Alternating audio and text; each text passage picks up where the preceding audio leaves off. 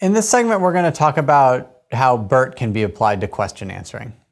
So this won't take very long because the solution is relatively straightforward. So what we've got here is a question and a corresponding passage that are formatted for input to BERT. And so the changes that we've made are we've appended this CLS token, which we are actually not going to use, but it is still expected by BERT as part of the input, and so we put it. Then we have the question. Then we have this separator token. So for all the sentence pair tasks that we looked at for BERT and for the next sentence prediction module, they always separate it with a separator, and so that'll be part of the input here. And then we have the passage, which again can be quite long. So then what we do is we just feed this into BERT.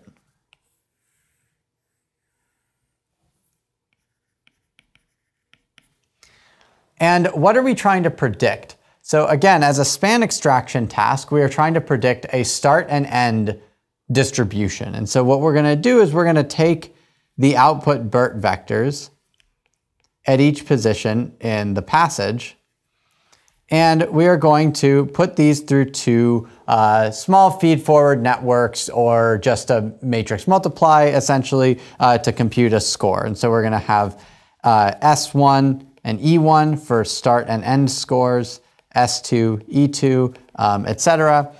And then we are going to softmax over the SI to give the probability of start given P and Q, and same thing for EI to get the probability of end. All right, so this is relatively straightforward here. We just kind of staple these things in. We use it as a way of producing a passage encoding, and we don't have to worry about any of the sort of cross-attention ideas or these bilinear products to capture the interaction between Q and P, because now what we assume is that within BERT, it's sort of looking at these correspondences internally. And so by the time we get all the way up here with a word, it should have already looked back at everything in the question, and BERT has hopefully decided whether or not this is the answer or not. So then we can just decode that information right out of this vector on top. So this is great. It simplifies the QA architectures really dramatically. There is a big caveat, which is the 512 word piece length limit.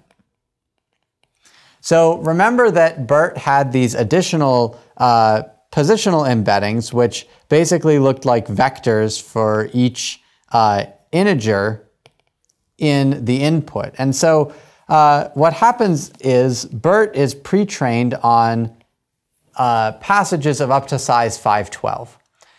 And remember that it uses a word piece segmentation and not actual words, so you actually don't even get a whole 512 words in there. Instead, you get something less. And in general, like you might think, oh, okay, I want to answer this question from this Wikipedia article. Well, that Wikipedia article may very well be more than 500 words. And so once you put the CLS question, separator, and the article, you've blown your 512 limit.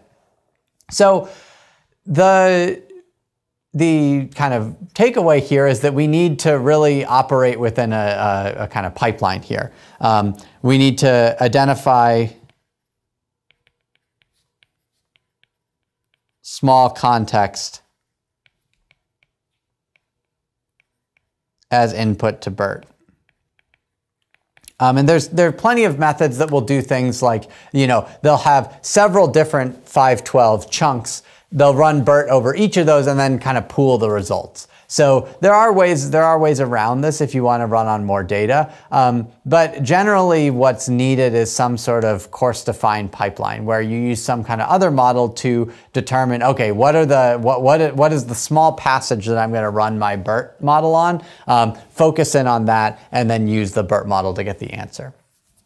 So BERT is very convenient and allows us to do QA problems very nicely. So that's good, but it's not without its shortcomings, and it presents some logistical challenges which people in QA have spent a long time, a long time, over the past 2 years, a lot of hours have been spent figuring out how to try to fix this problem. So yeah, that basically gives us a kind of picture of how we might use BERT here and what it can do for us. That's the end of this segment.